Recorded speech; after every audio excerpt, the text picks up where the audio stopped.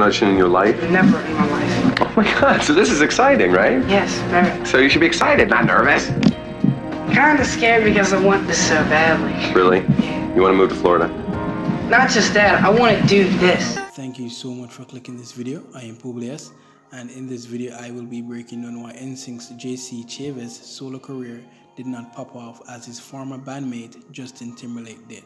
Let's get into it.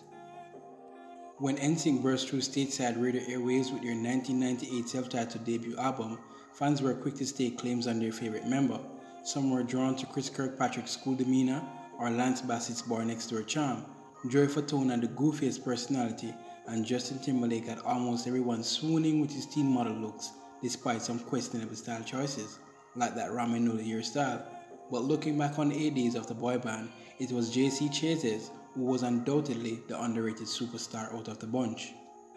Like you loved me before, this time I want you to love me much. From the beginning of NSYNC's career, Justin was branded as the face of the group, despite E and JC sharing the role of co-lead vocalists. Justin may have been the most conventionally attractive, and in being the youngest member along with dating pop princess Britney Spears definitely added to his appeal. A large chunk of the spotlight was on him throughout the band's short-lived career that unfairly cast a shadow over JC, who was arguably the pillar that kept their music floating high on the charts thanks to his pristine vocals.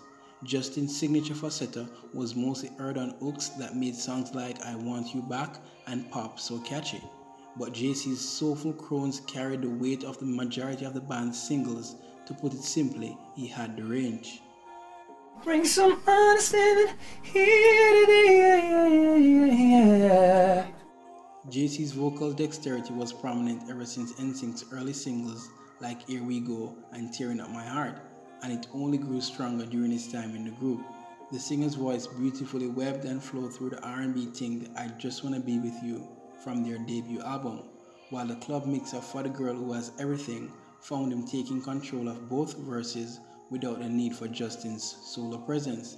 He also tapped into his inner Judice with the unforgettable line, Are You Feeling My Timbs, My Baggy Jeans, My Thug Apparel, on the song Bring It All To Me, his 1999 collaboration with girl group Blake that earned him a hit outside of NSYNC years before Justin.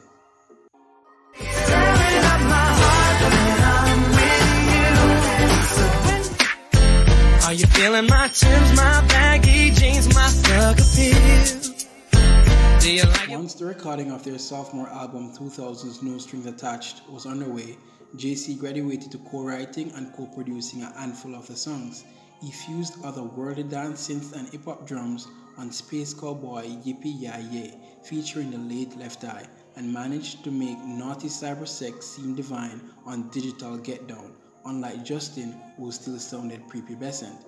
This I Promise You, which was the third single of their second album, proved that JC's strength lied with love-struck ballads that showcased his sonic magnitude. By year 2001, when the band's third and final album titled Celebrity was released, he shared credits with Justin.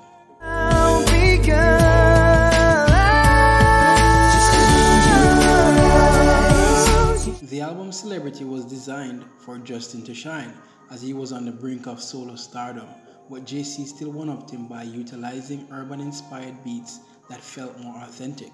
His bandmate teamed up with big names like Wade Robson and the Neptunes for its singles like Pop, Girlfriend, and Gone, while JC opted for pushing the envelope with blippy PlayStation sound effects on deeper cuts like The Game Is Over, laced his affectionate vocals on the sticky sweet Two of Us, got adventurous on the funkified Up Against the Wall, inspired by two-step UK garage, and channeled his inner Brian McKnight with his emotional belts on Selfish, which was produced by Midnight. Love, forever and ever and ever.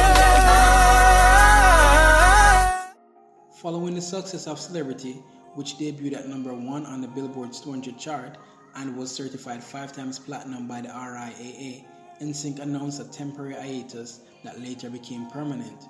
Both Justin and JC took advantage of this time, heading to the studio to work on their solo projects, 2002's Justified and 2004's Schizophrenic, respectively. Part of the reason JC's solo effort was eclipsed by Justin's massive success was simply because his bandmate was quicker to release his first album, which was backed by the Neptunes, Timbaland, and Scott Storch. Justin's debut single Like I Love You peaked at number 11 on the Billboard Hot 100, while top 5 follow-ups Cry Me a River and Rock Your Body officially catapulted Justin to international superstardom as a solo artist. Unfortunately, JC couldn't keep up, but that didn't mean his own solo music wasn't noteworthy. Justin wanted to express a more mature R&B sound on his album, but JC took the literal meaning of his album title and created an overwhelming mashup of genres, including reggae pop, rock, electronica, soul, disco, funk, and new wave. That was a little less streamlined than his NSync counterpart.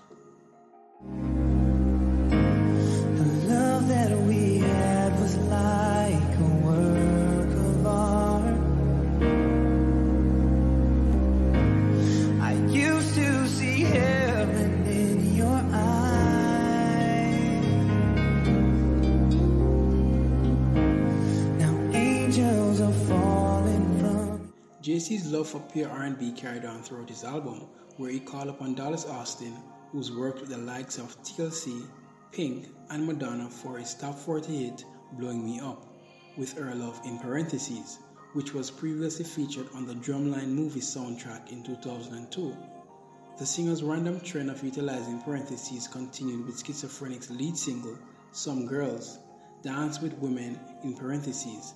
The song had all the potential to become a surefire hit, from JC's come-hitter vocals to the snake charmer hypnosis of the production, but it barely cracked the charts, peaking at number 88 on the Hot 100.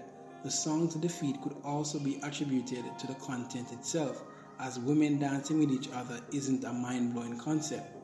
While Justin already had a handful of smash singles tucked under his belt, JC was lagging behind. What made matters worse is that Justin's infamous Super Bowl moment with Janet Jackson in February 2004 caused a negative ripple effect.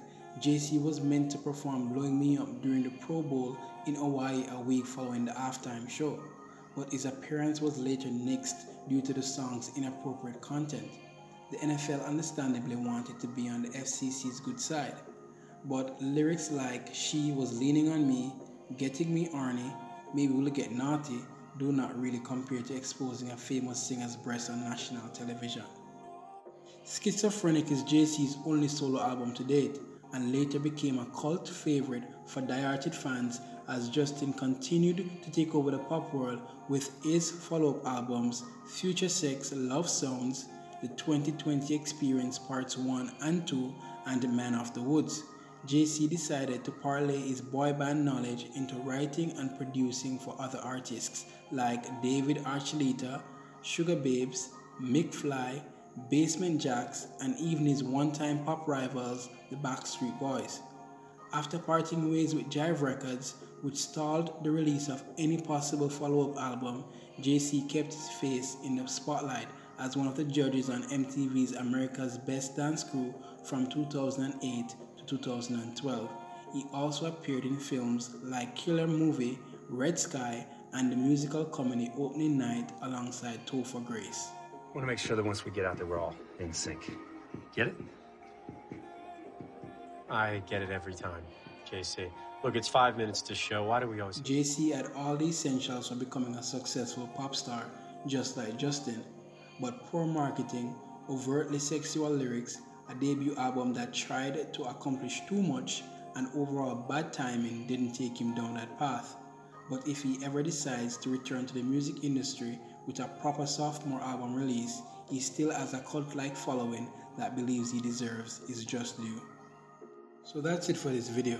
Comment down below your favorite NSync songs and also your favorite songs from JC's solo album. Don't forget to like, share, and subscribe to the channel. Peace out.